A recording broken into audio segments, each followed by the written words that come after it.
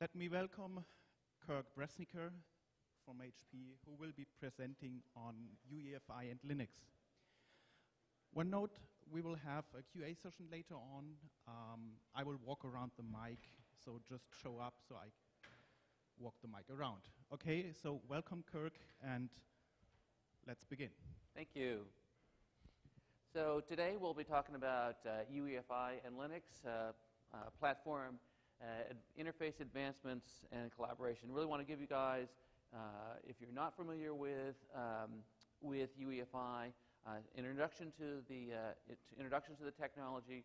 We'll go over some history, some timelines, how we got to this place, give you some updates on the current state of the specifications, the testing regimes, and ACPI.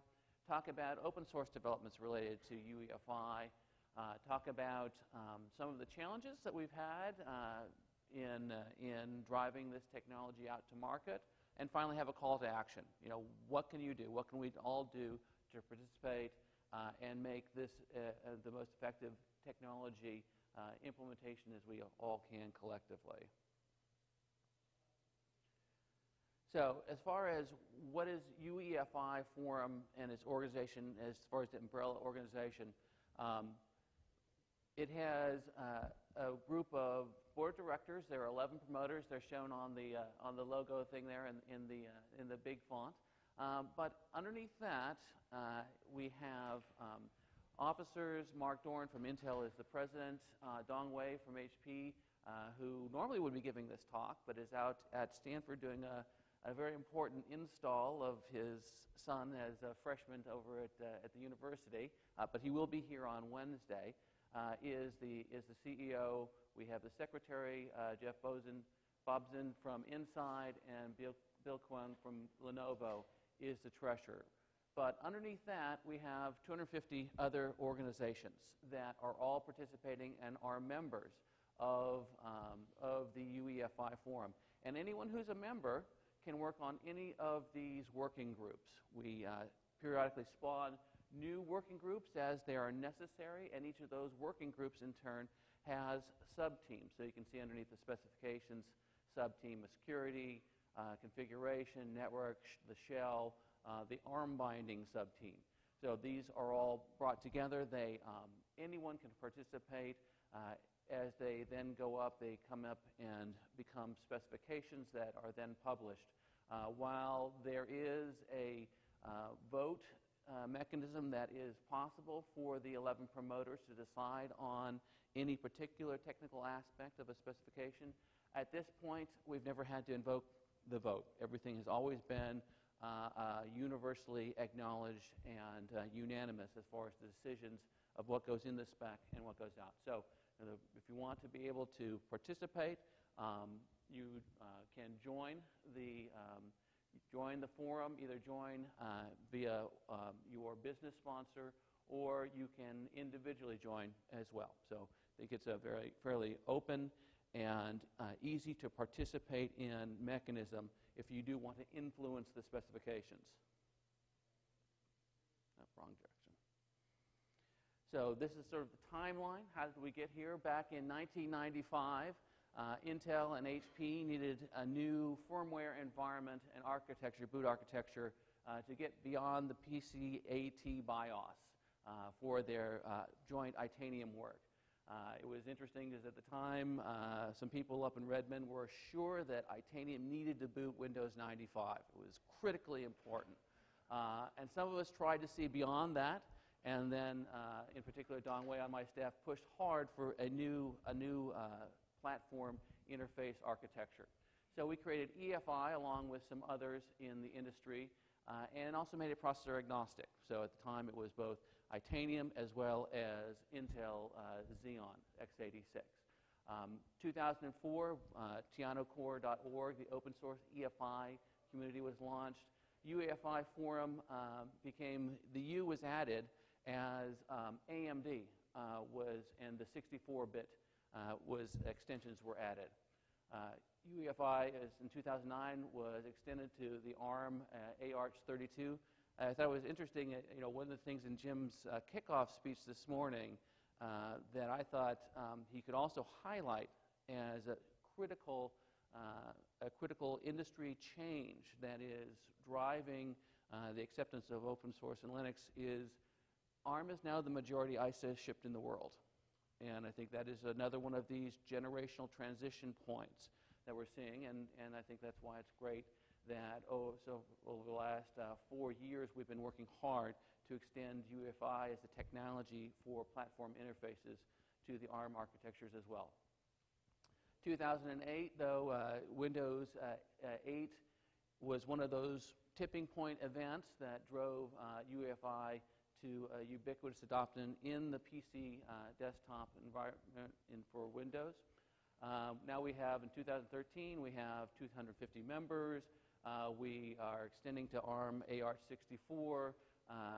ACPI.next, we'll have a slide on that in a second. But we're also having today, Wednesday, we'll have the first ever PlugFest for Linux, sponsored by the Linux Foundation and UEFI Forum. We've had these for several years to begin to test out interoperability of platform interfaces, I/O card systems, and it's a great way for everyone to really be able to test that plug-and-play mentality. In terms of current updates, UEFI 2.4 was released back in July. The most important highlight of that was the ARM AR64 binding. But you can see we do have released updates in many of the other subsystems, adapter information protocol, a capsule delivery mechanism to deliver firmware, disk I/O 2 to support asynchronous I/O, and supporting NVM Express devices. In the platform interface, which is the lower level, if we remember what UEFI and this looks like, we have the platform interfaces, that's what talks to the hardware, and then we have UEFI, that's what the OS and application coders code to that level instead. But as far as underneath in the platform interfaces, the big thing was adding I2C bus protocol into support for the platform interfaces. You know, it's ubiquitous control mechanism used in lots of SoCs, all these different little devices out there, so it's important to have native support for I2C in the platform interface. And NVM Express, disk info GUID, and the PCI enumeration complete GUID as well.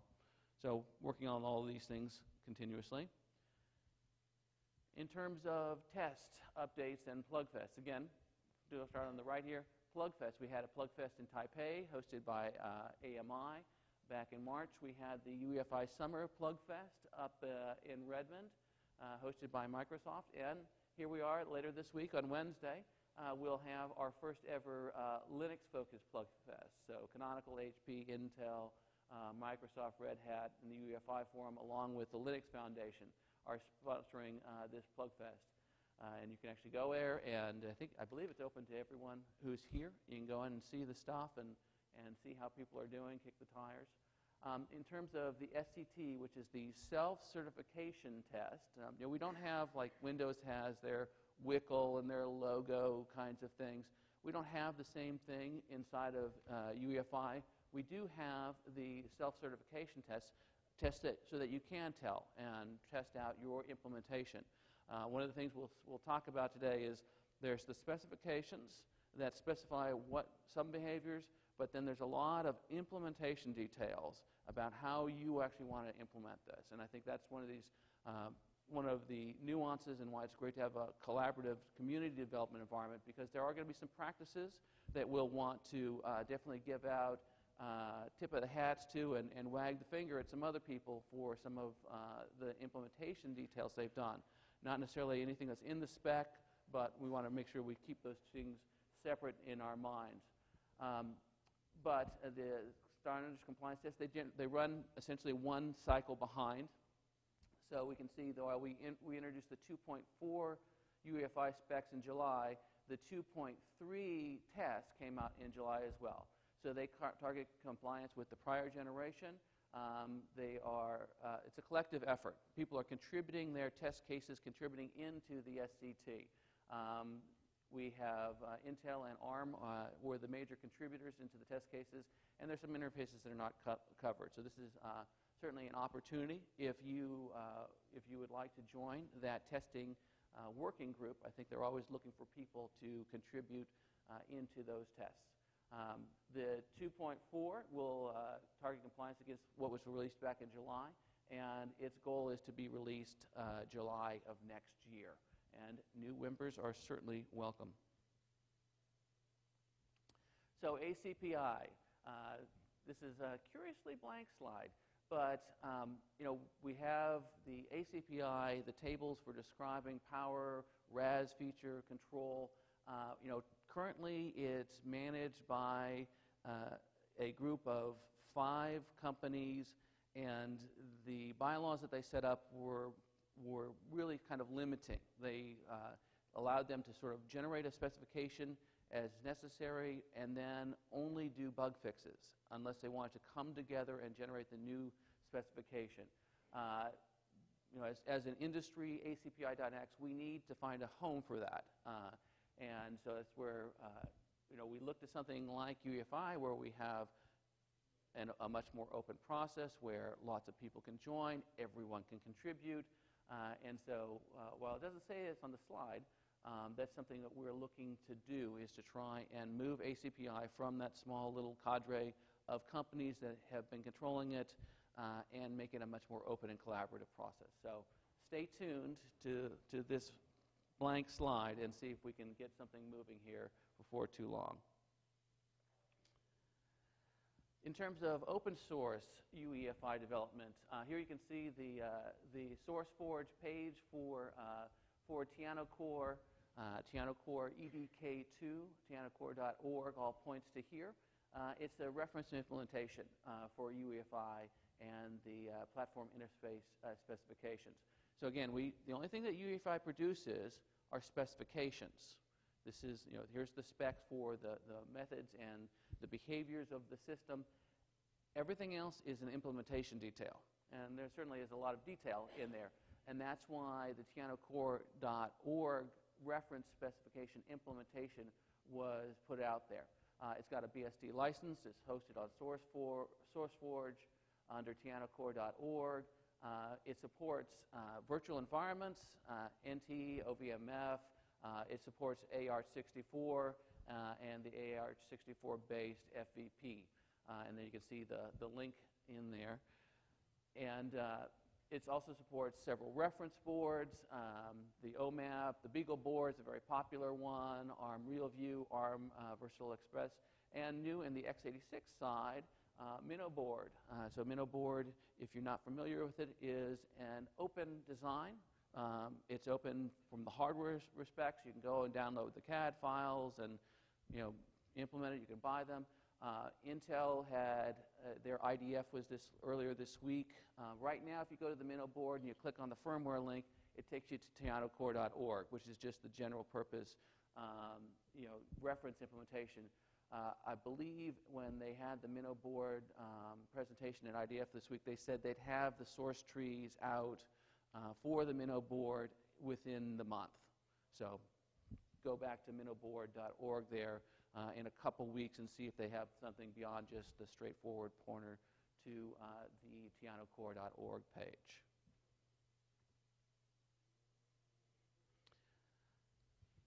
Linux on x64, the distributions are supporting UEFI boot and UEFI Secure Boot via the UEFI Certificate Authority. Fedora starting with 18, Ubuntu starting with 12.10, OpenSUSE starting with 12.13. Linux Foundation has certainly been a key part of this, and Greg has some great blog entries. If you just want to get started, you want to sign some things, get things going, he's got some great blog entries there to walk you through the process. What does it take for me to generate the certificates, to sign the images, to get them in, to walk through what does it take for my platform to get my keys into the database, to move between the different UEFI modes on my particular hardware. And we'll talk a little bit about that because that's, again, one of those implementation details. The spec says you have to have methods to enroll keys, to disenroll keys, to move between different modes of having the platform sealed up or open. But how you do those things are all implementation details that are left to the individual firmware implementer. And that's one of these things where the plug fests are great because you'll get to see how other people are doing it. And frankly, it's great for some firmware developers to see how the other guys are doing it better.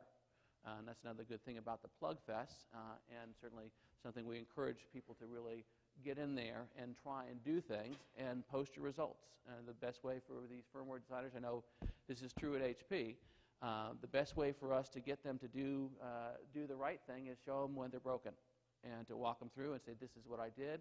I would have assumed I could do this and this and this, and it failed. Why did it fail? And just be able to give them that straightforward feedback about what they need to do to improve.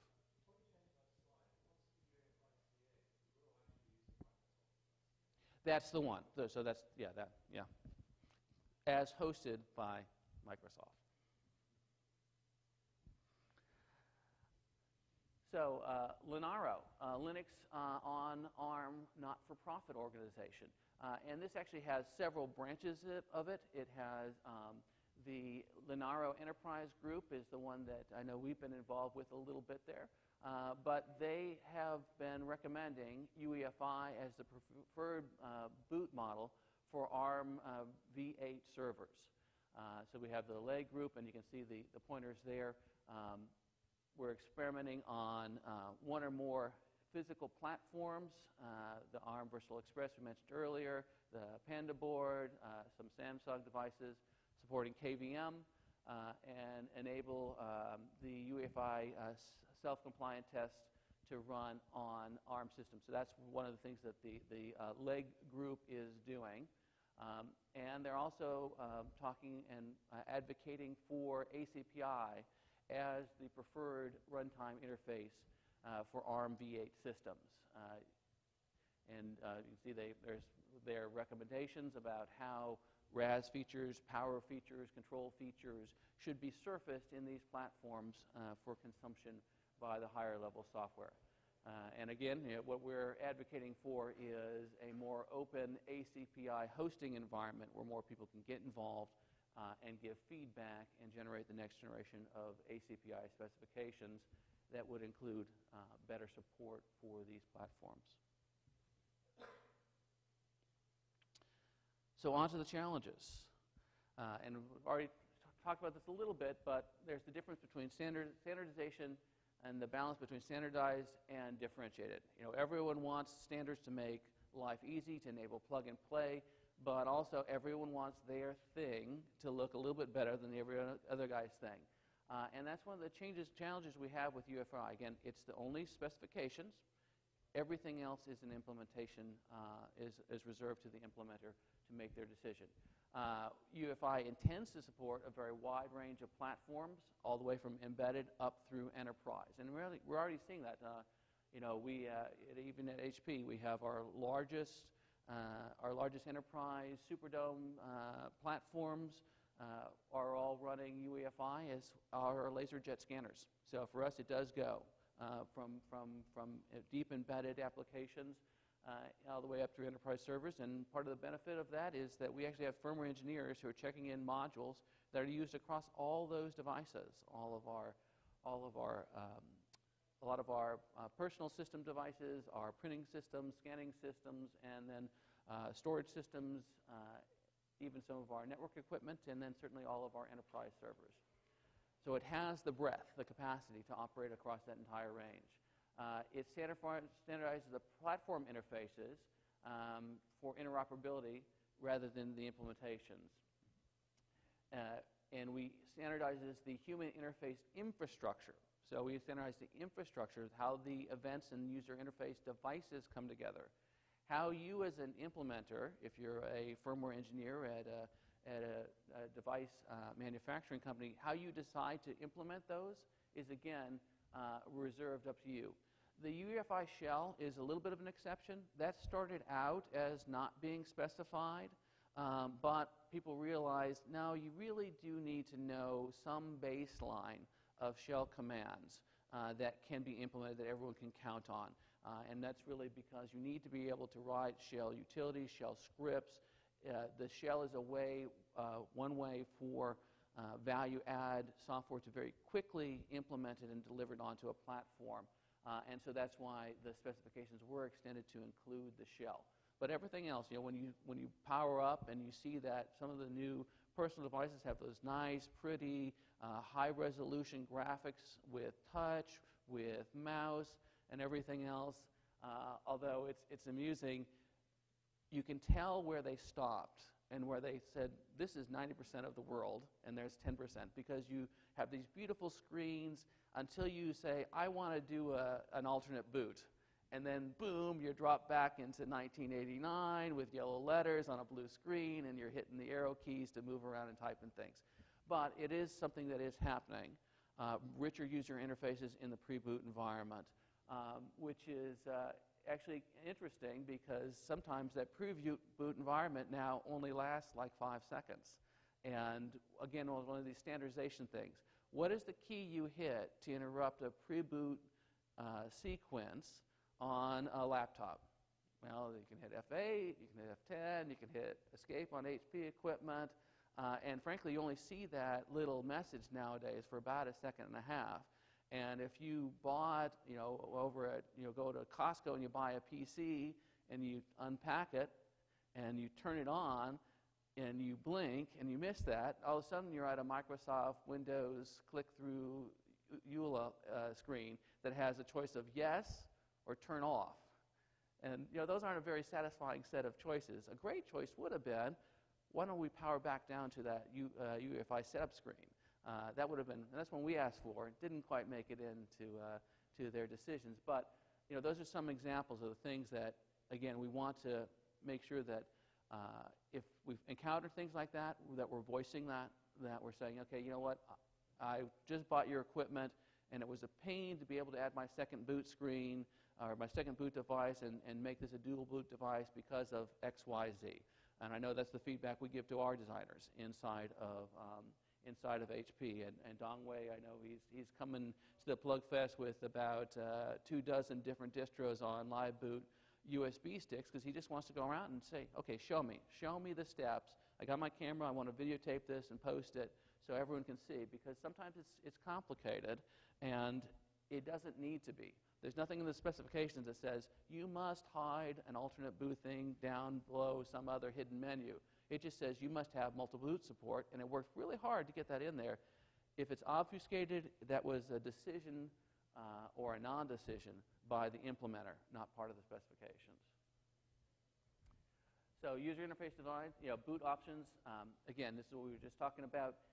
It's very flexible multi-boot environment, and we provide the EDK that tianocore.org provides a baseline boot device selection with multi-boot, multi-OS boot support. But again, this depends on the vendor, and some of them are hiding some of that stuff. Some of them are not doing it as well as others. So again, that's where we want to get the power of users, the powers of reviews, of social media. If you see something you don't like, make sure you let them know. Systems feature management.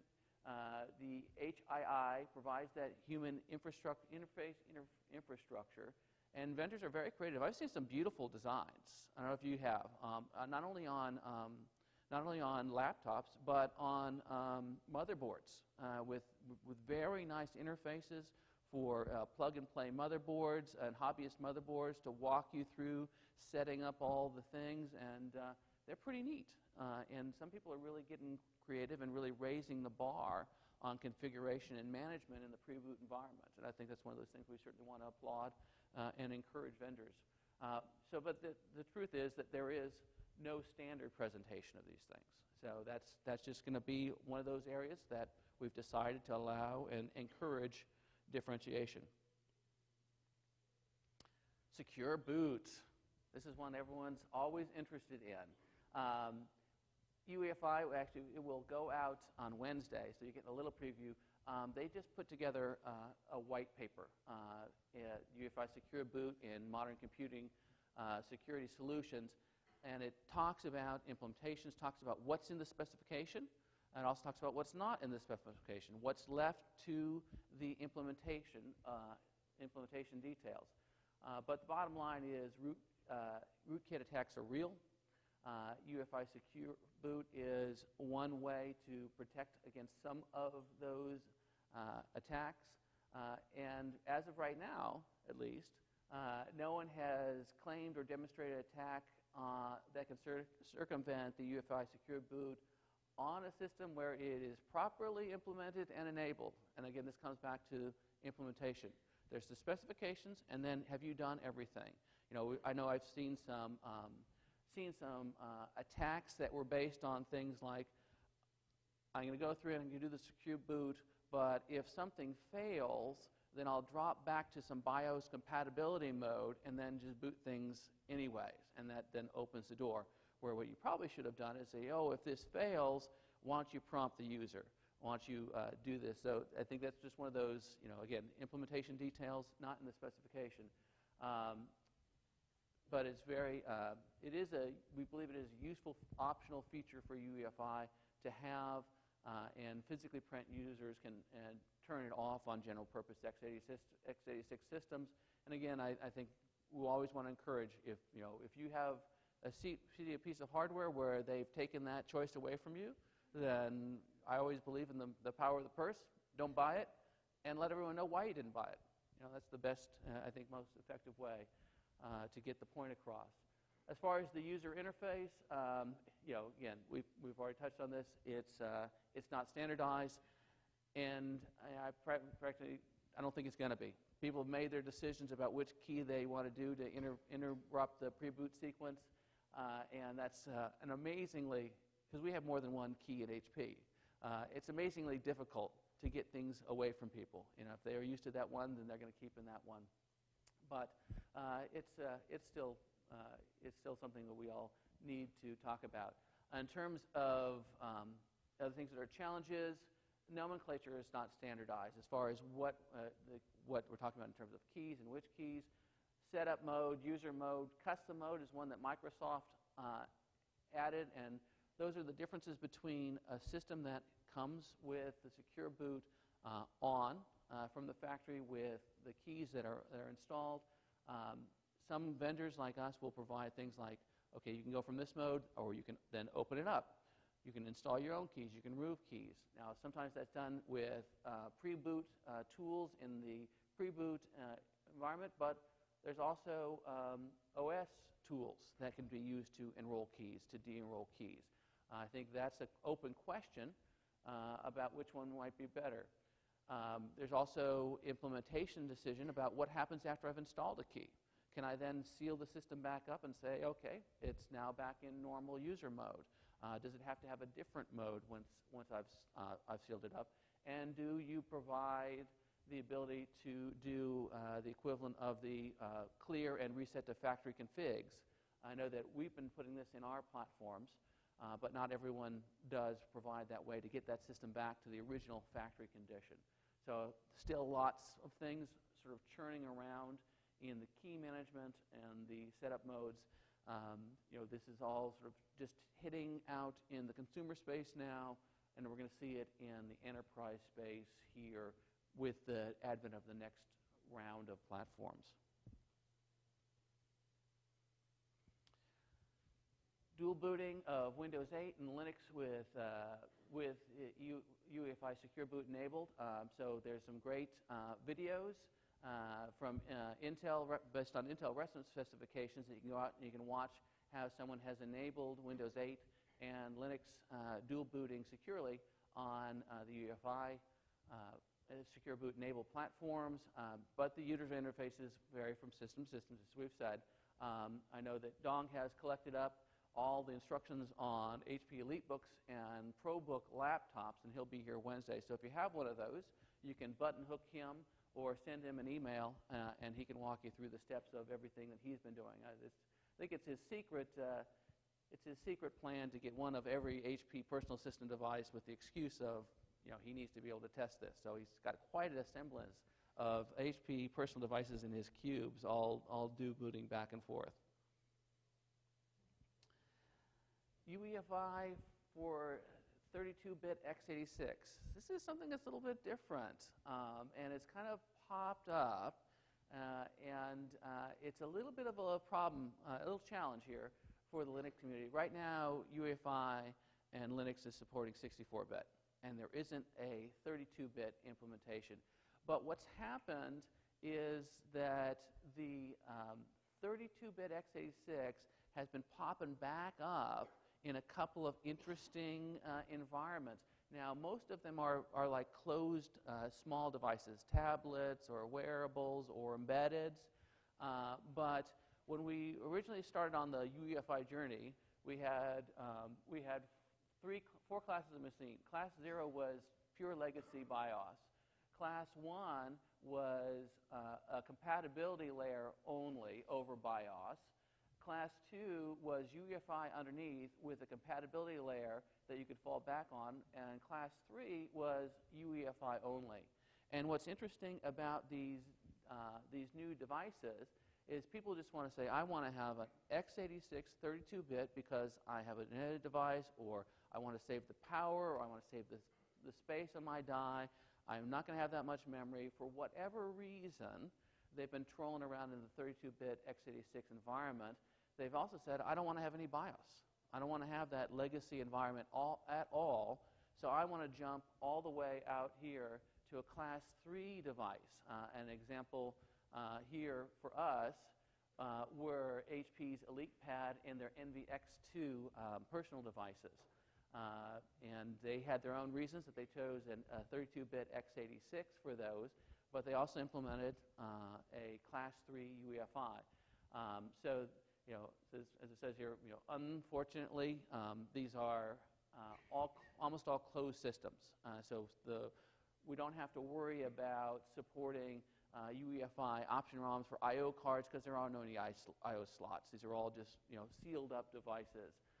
In order for for operating systems to work on this, they have to support UEFI for 32-bit x86 to be able to run on these devices.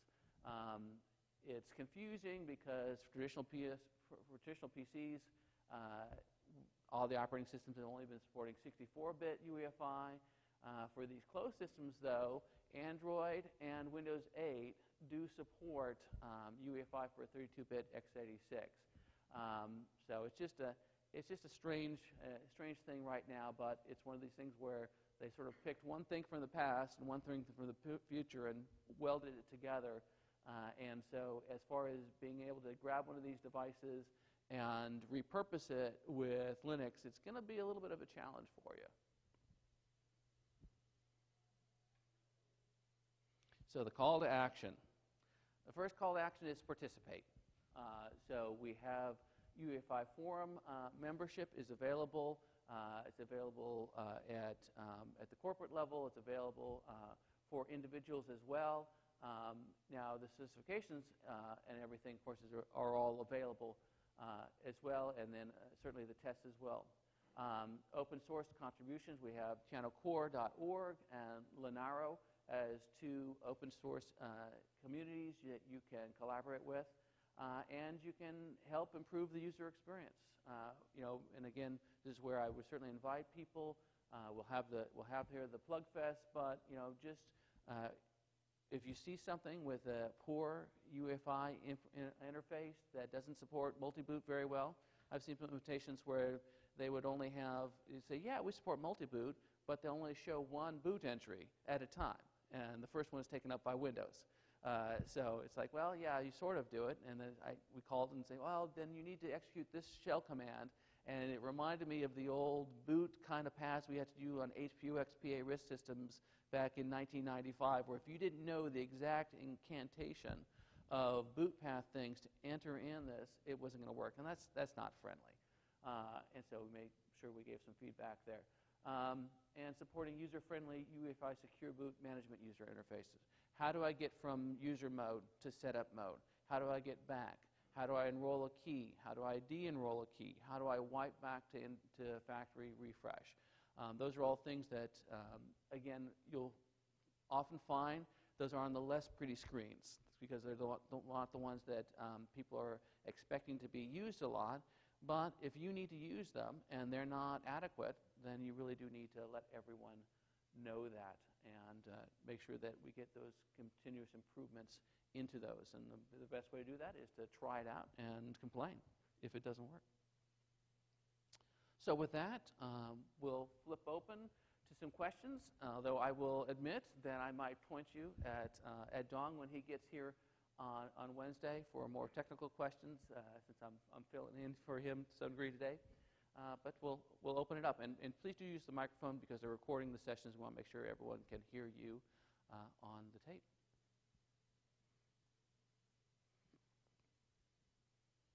May I have a question? Do you know a real explanation why UEFI Secure Boot could be disabled on x86 platforms, but it couldn't be disabled on ARM platforms? I don't know why. I'm sorry, I didn't understand the question. Could you explain why Secure Boot mode could be disabled on x86 platforms, but it couldn't be disabled on ARM platforms? So Okay. So if you're talking about like the Microsoft products, that was an implementation decision by the implementers. There's nothing in the specifications that says you should or should not have it. Secure Boot is an optional feature in the UEFI specifications. Now, in the case of Microsoft, they have decided on their general purpose x86 platform specifications to say that you need to include a switch to have it off. They decided not to include that requirement in their ARM products. There's nothing about the specifications that says you should or you shouldn't have it. It says if you implement Secure Boot, here's the specification for Secure Boot, but it is an optional feature. Okay, thank you.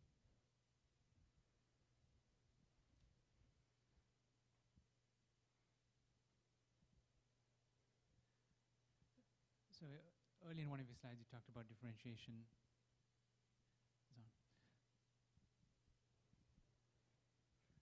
Earlier, you talked about differentiation, and you gave examples of the GUI tools. Mm-hmm. So I only care about servers. And historically, one of the problems we had with server vendors was either a focus on Windows features or a focus on GUIs, and that they tried to transport that into the server world where we want headless servers. Mm-hmm. And so the examples you gave heightened my fears because that's exactly the thing we don't want, is that type of approach.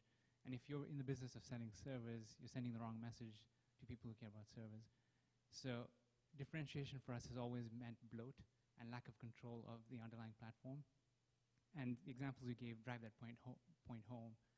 We'd like to just jump into Linux as early as possible, and we don't want differentiation. We want a common set of BIOSes, just like we do install Linux, and it doesn't really matter what the hardware is. We'd like a common firmware experience, and it shouldn't matter who the vendor is. But this opens the door for more pain for us in the future. How are you going to address that? So I think what I would state is that you are correct, and the differentiation is layered on top of the standard specifications. However, I think by standardizing things like the shell, we do provide you with those ubiquitous, low-level, non-human interface-driven capabilities to interface and to interact with the system. I think it does provide you easier ways to get your payloads installed on the platforms and running as quickly as possible. You know, the fact that we can have the UEFI utilities that you can write once and then put out onto any platform. The fact that we're adding things like the asynchronous I/O, allowing you to have a richer set of UEFI utilities, is going to be an interesting thing for you as an enterprise server focused user of UEFI-based platforms. So I think don't worry about the eye candy. It's there for personal systems to help them with configuration and the like. But as far as where did UEFI have its genesis?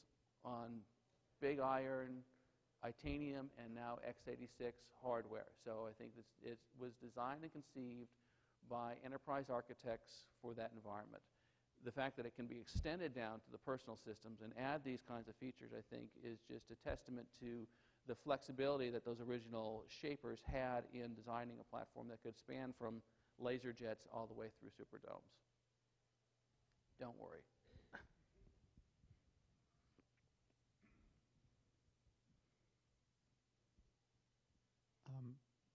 It's on. With the secure boot, you're allowing changing of the keys. Haven't you just opened the door for hackers? So you can open the system. You can disable secure boot and then not have it. Now, if you're talking about then turning it back on and using it in a secure manner, then you do, if you've signed with the keys and you have the platform key and you have secure boot turned on, then you're still validating against the keys that were put in there. Now, if someone has physical access to the system, then they can do whatever they want to it. So I don't think that there's a difference in the platform because the operating system code is going to be checking down, and it will check this. So if you have the full chain there, then there's not a way for you to come in and put in a different key. So we can have a discussion, and we can get Gon to explain it to you. But I think the bottom line is we wanted people to have the flexibility. If you're using the proprietary stack that's been buttoned up from top to bottom, then you can do that. If you want to turn it all off, you can do that. If you want to generate your own keys and the layers above, then you can do that. The specifications are just there as a way to provide a standard implementation of those mechanisms.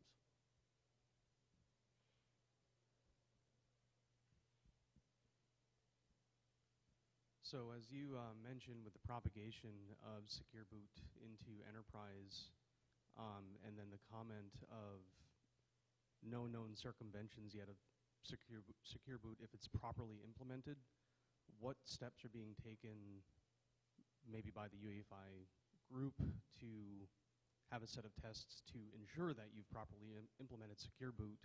Or if you just happen to have bugs, is it on the vendor that gets screwed up and then has their stuff compromised? So how are you making sure that that's going to be secure boot? I think that's one of those questions I'm going to have to toss to Dong and see what he's doing in the security working group, and also how they work with the testing working group. So he'll be here on Wednesday, or you can email him, or you pass it on to me and I'll get it to him and see where he is on driving those discussions and extending the testing. I think part of this also is just, it's also new. And I know some of the things that came out at like the Black Hat not too long ago were some of the examples here where that was, examples of poor implementation that is one of those things, until you get out there and getting the security experts really probing these things, you're going to take some time to ferret out all of the vulnerabilities that you've created with implementation decisions.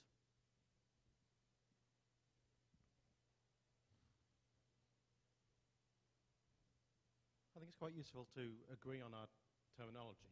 We've talked a lot about differentiation or value add. I'm not quite sure how many people realize that most people will call that value subtract. We're talking about excuses for common features, common user requirements to be gratuitously different, gratuitously absent or broken, rather than just implemented once in EDK2, everybody uses the same thing. Is there any prospect of maybe starting to improve on that? This is always a challenge in standardization, and I've been in many different kinds of standards bodies, and everyone wants to standardize as much as they have to and no more. I mean, that's just because in the end, they want a reason for you to choose their something over someone else's something. And this is one of the ways eye candy and features that are rich in this manner is one way for people to be able to differentiate themselves. You may not appreciate it, but they do need to find some way of making themselves different. Oh, well, they manage that. They are very different, and that makes users sad. This is why we call it value subtract. There is a disconnect here. And I would certainly encourage you to make that known. If you don't like it, then that's the best thing. And the great thing about amplification of our opinions through social media is it's more powerful when we can share that feedback and have it be amplified, and hopefully, if you don't like it, and you get enough people to agree with you, then that can resonate. So I think that's certainly an opportunity. But this is just the general nature of standards bodies. You will standardize to a certain level, and then you all sort of take one step back and think about, okay, we're all going to be at this level. How are we all going to be a little bit different at the next level? And I can appreciate your sentiment, but it's going to be difficult to convince people not to try and be better than the other guy. In whatever way they measure that is certainly another implementation detail.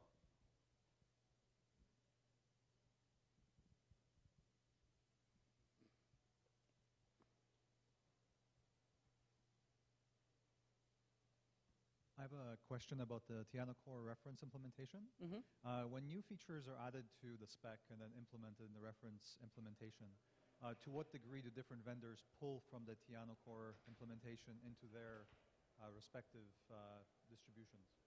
I'm sorry, there was noise coming in from the door there. Okay, so is the reference implementation pulled into the respective OEMs implementations of UEFI? Some of them do. Some of them pull the reference code and send it out. It just depends on the individual OEM. Do they pull pieces of the reference code? Do they pull the entire thing? We certainly have many, many engineers working on UEFI modules for our implementation that's a little bit different. It also depends upon what architecture you're pulling from and whether or not they pull entirely of tianacore.org or they just pull pieces. So it varies from OEM to OEM how much of the Tiana Core they pull, where they pull everything, and then how much they add in above that. So it will definitely vary from OEM to OEM. One last question.